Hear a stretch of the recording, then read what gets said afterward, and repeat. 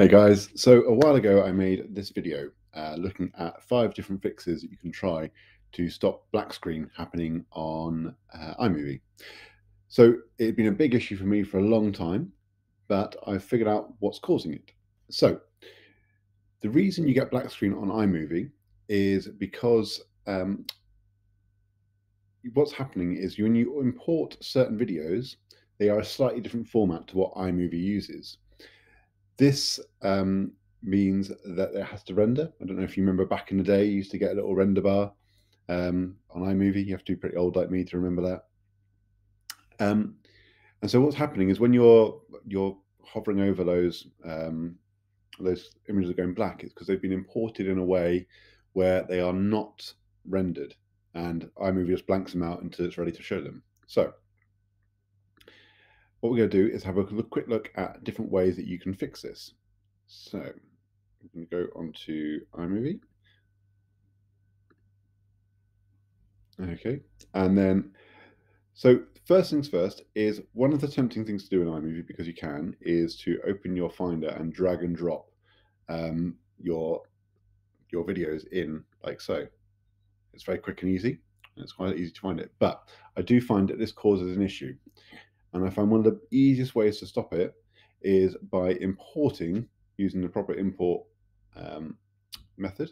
So you press that button and then you search for it through here, and I find the easiest way to do it is to create it and then just find it like this, or make sure you've got a decent naming system for your things, and just import 1 or 2 at a time, and then you're done.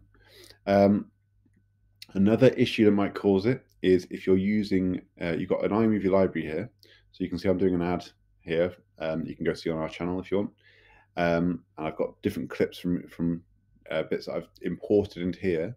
But one of the issues I was having is I was going to kind of old ads and grabbing a bit of footage and putting that in, and I think that sometimes causes issues.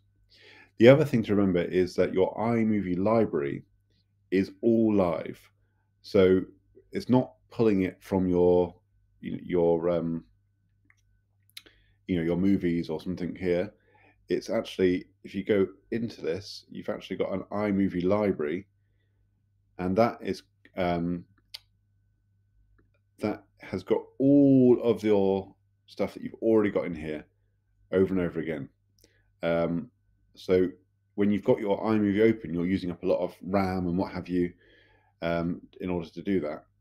So it's taking up a lot of space and a lot of computer power, which is probably why you're causing a black screen. So that is the easiest fix, is to make sure that when you're importing video, you're importing it via the import, and that should convert it into a more iMovie friendly format. You might find that you have more issues when you're importing footage off like a proper camera and other formats, really. Okay, so hopefully that'll help. If you like what you see here, make sure you subscribe to us and go and check out our channel for more help with building online businesses. And what you can do is you can find out a little bit more about how we've built a business around spending more time outdoors with our kids. And you can go to this link to get some free workshops that are going to show you exactly how to monetize your YouTube channel and the activities that you love doing. Okay, so we shall see you when we see you.